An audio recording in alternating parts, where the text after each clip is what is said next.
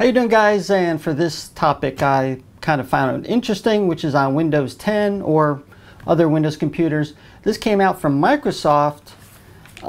They actually produced a tool, a refresh Windows tool, that will allow you to remove bloatware, everybody's favorite subject and or problem within Windows. And this resets it to the original factory condition. Now, this mostly comes from PC manufacturers pre-installing Windows.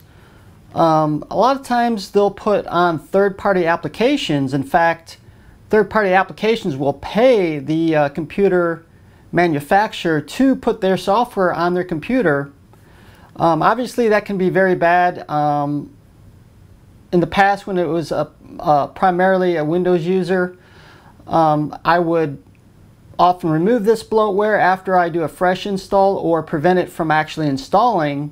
I'd have to do a custom install because really that's doing a lot of things. It's using up hard drive space, computer resources, memory, pop-ups, and even security flaws.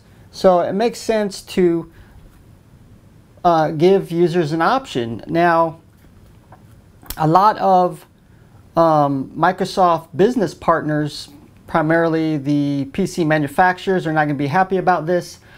But then again, that's not really going to affect them because they can still pre-install this bloatware.